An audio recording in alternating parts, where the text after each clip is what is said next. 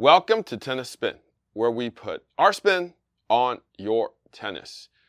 So the number one customization question I get over and over again is how to make my Ezone 98 into a 98 Tour. I'm going to do that for you right now. Stay tuned.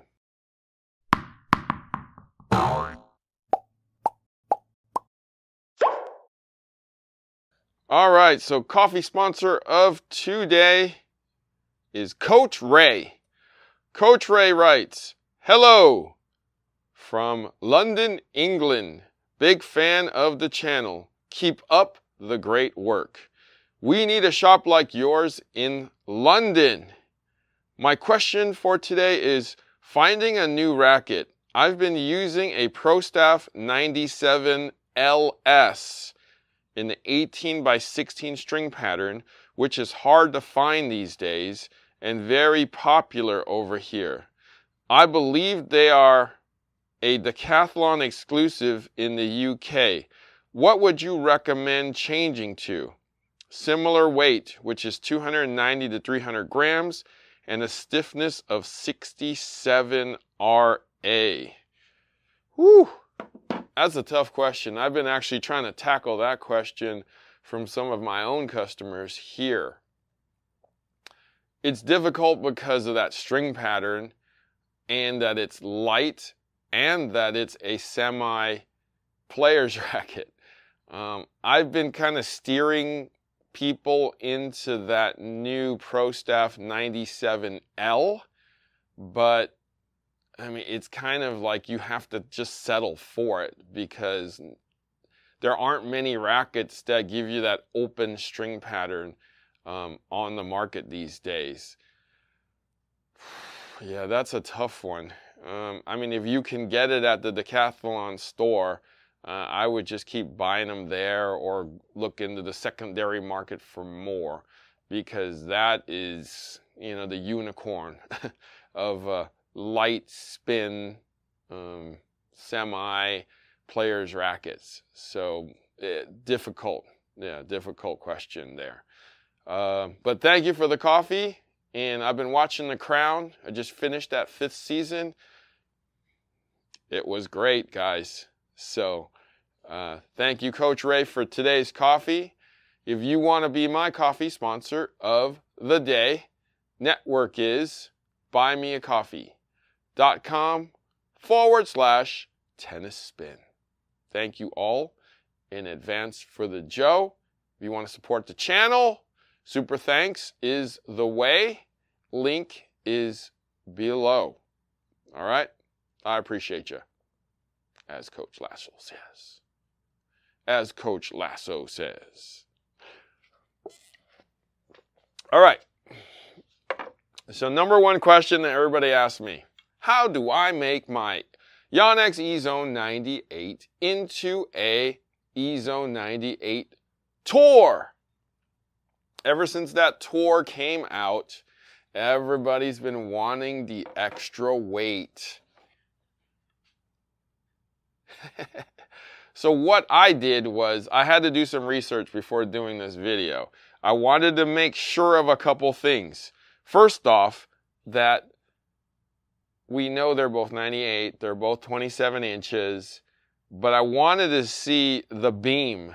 The beam is the same. I wanted to make sure that the Tour wasn't thicker or thinner than the regular. So looking at everything being equal, the only thing different is the balance point and the weight itself. So balance point actually affects the swing weight too. So after maybe an hour of tinkering, I figured out the best way to go about this. I originally thought that, you know, with most rackets, you load up the handle because the heavier ones are usually in the head. But it's not correct. It's the opposite. So the lighter ones, they're loaded in the head. So if you wanted to make a lighter one heavier, you put the lead in the thing. right? That's what you usually do. When you get up to a certain weight in the racket, they don't do that. So it's actually the opposite in this particular racket. So what I did was I took two rackets with the same grip size, 3/8 and 3/8,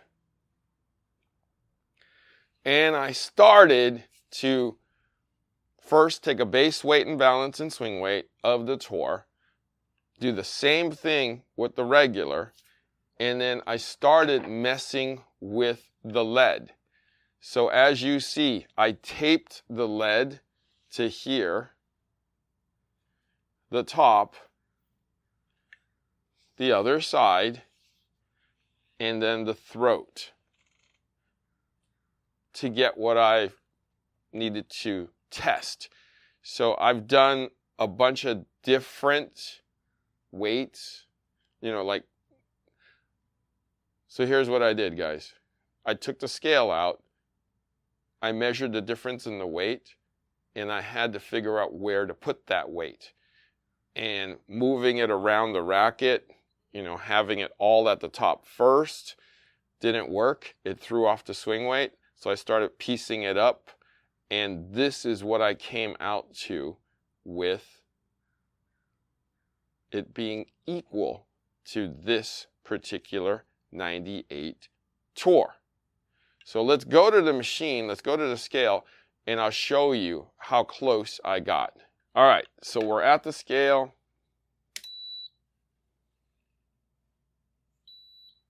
So I'm just gonna go one after the other. I'm gonna show you. So 98 tour with the placard on.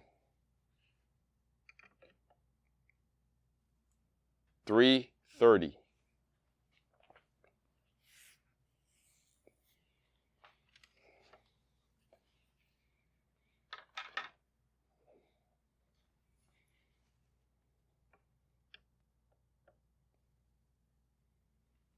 Yeah. 330.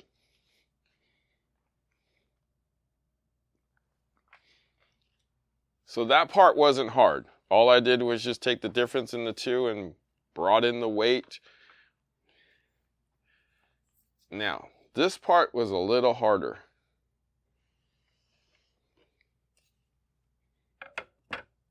Move this back. Well, actually, no, this part wasn't that hard. The swing weight was actually the hardest. Ah, falling off.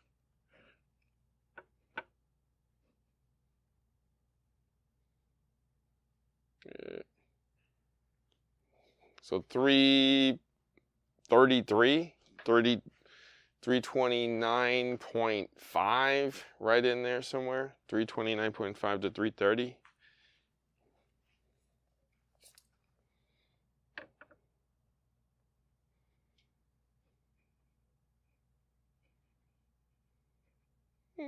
Oop, fell off. Yep. Move it over so you can see. Right there.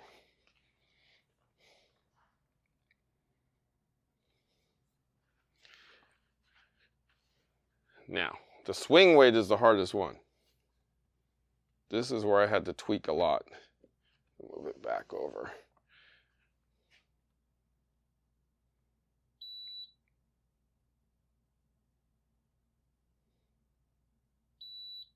$341.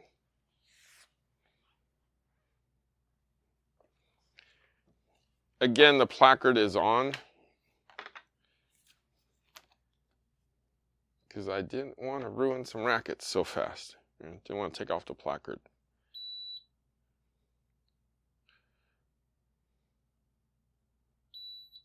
$341. Okay.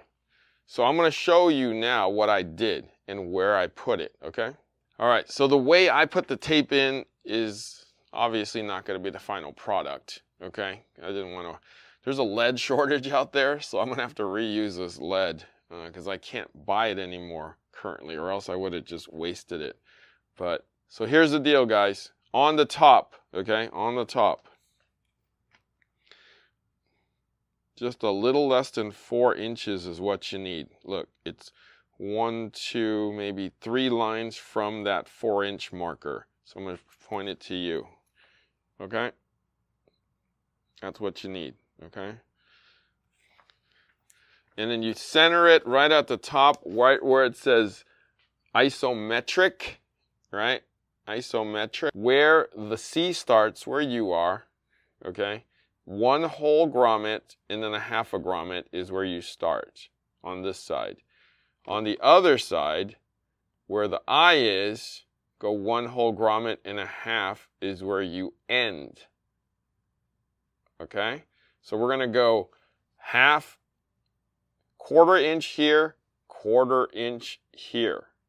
Okay, on both sides.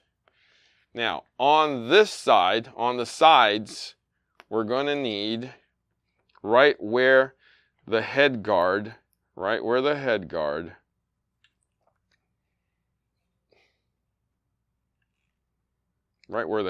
actually begins. Okay? So that makes it easier. And then go down. I'm going to turn it around for you guys to look, but I got to make sure I measure this first. Just below 7.5. 1 line below 7.5. Okay, you see that? So 7.5 inches on this side, and then the same on the other. Okay? Starting right at the head guard. Going down this side. 1/4 inch, 1/4 inch strip all the way down. Just like Djokovic, okay? This side, the same thing. Now, on the throat area, in the middle bar, this is pretty much just going to cover the whole thing. 4 inches on the dot. So what we're going to do is go 1/4 inch, 1/4 inch. And that should do it. That should make your Ezone 98 into the same weight, balance, and swing weight as the Ezone 98 Tour. Okay? So just follow these simple instructions, because I already did the hard work, and you should have what you want in the Ezone 98 Tour. All right? So hopefully everybody gets their brand new Ezone 98 Tour customized by you. All right. Thank you for watching Tennis Spin, where we put our spin on your tennis. Oh, this could be it, Harry. Oh, Harry, great contact. Now, the idea, Harry, is we need it to land in the blue. I know you're kind of starting out here. Let's try it again, Harry. Somewhere in the blue space on the other side of the net. Harry, that's a great shot. I think you even hit it on the blue on court 3, Harry. It's okay. I didn't really specifically say our court. I just said blue. So, job well done. Let's try again. Keep it in our space on our court. Here it says number 1. Here we go, Harry. Give it a shot. Oh, Harry. No, I didn't say hit the number 1. Want a coach with positive energy like Coach Rob? Find what your game is looking for at playyourcourt.com. Oh, Harry, you swung and missed. I bet you can watch the ball a little longer. Try to keep your head still. Oh, Harry, nice try.